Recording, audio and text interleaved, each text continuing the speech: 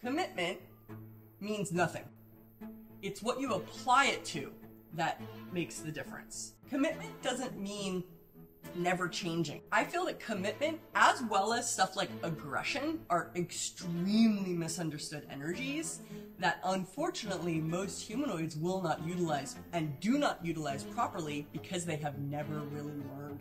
If you're committed to, here we go, healing one of your parents, you will then try to heal that son of a bitch forever, usually unsuccessfully, because that's one of the traps of this reality.